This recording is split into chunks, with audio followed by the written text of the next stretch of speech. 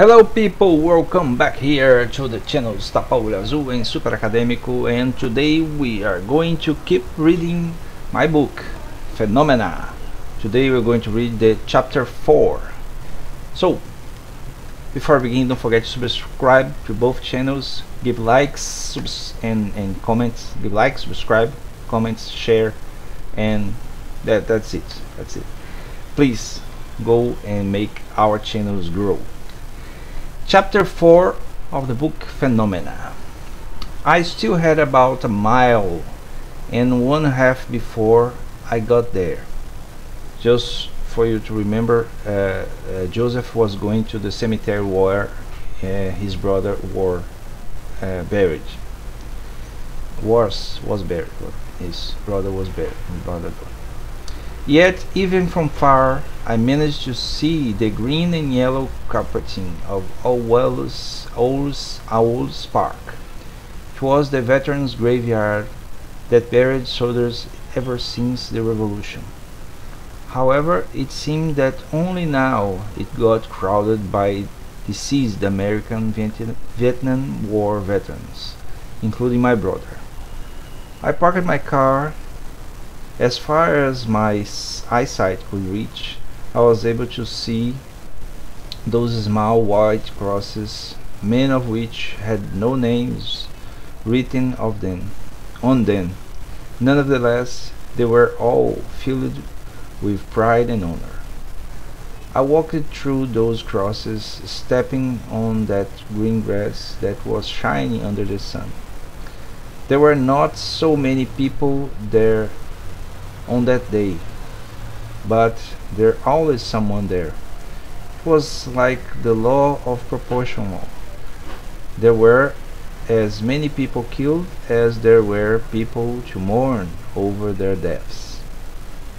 I decided to take off my shoes to feel the grass under my feet. I walked slowly till I got to my brother's grave.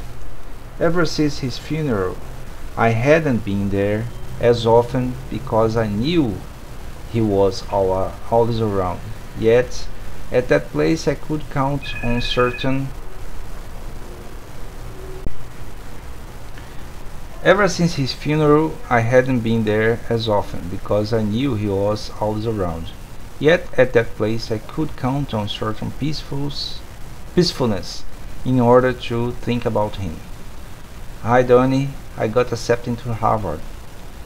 The family tradition was kept, but I do believe you already knew that. I went on and on for about 5 minutes, talking to myself like a lonely fool. I thanked him around 20 times for having opened the ways as to where I should head in my life. I told we were being massacred in Vietnamese communists.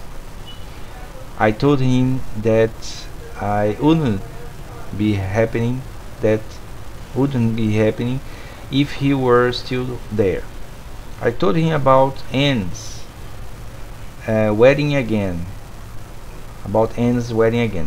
It wouldn't be next summer. It would be next summer, when Wayne would be settled down as a lawyer and she would be closer to graduation. And I explained for the 10th time, more to myself than to him, that what made him pop up on the TV screen 2 years ago was a physical reaction suffered by those who die away from their loved ones. Us. His conscious spirit had the need to express his longing for someone to whom he felt so close, in that case me. The books I read didn't explain why he chose me instead of any other member of the family.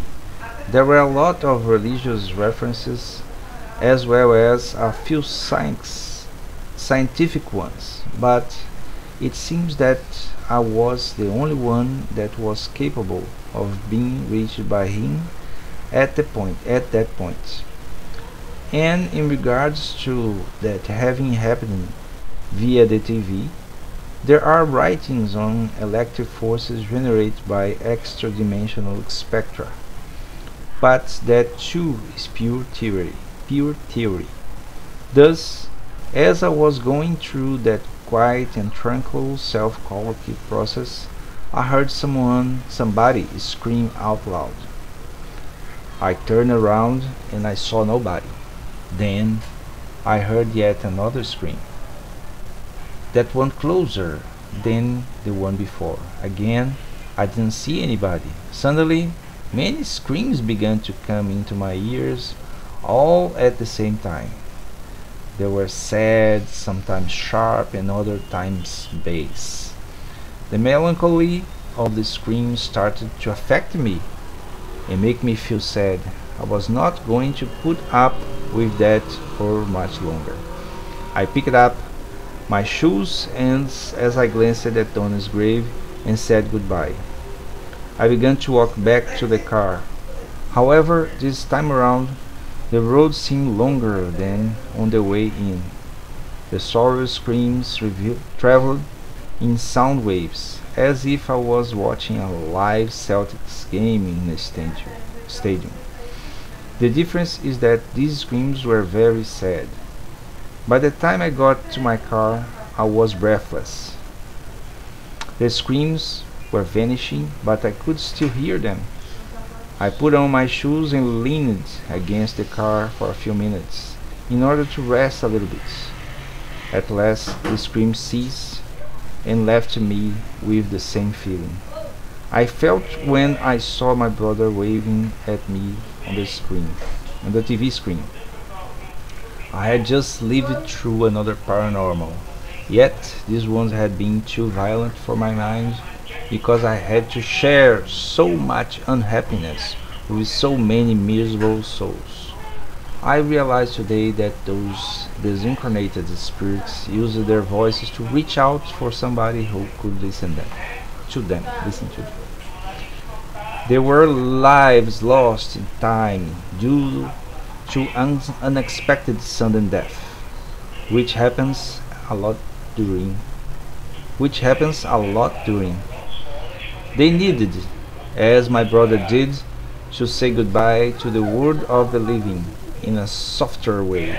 Unfortunately, there were too many sad souls for an 18-year-old boy to handle. I spent the rest of the week very sad and lonely. I only told my sister about what happened, yet my interest in parapsychology only grew after that, and now I had the support of the academic world to back me up, so I could study and help this unknown world which actually is inside all of us. That's the end of the chapter 4. I hope you enjoyed this reading, and we'll see in the next chapter for the continue of the reading. Don't forget to subscribe, like the channel. Don't forget to like the video, subscribe to the channel, give the like and comment and share the video. Bye bye.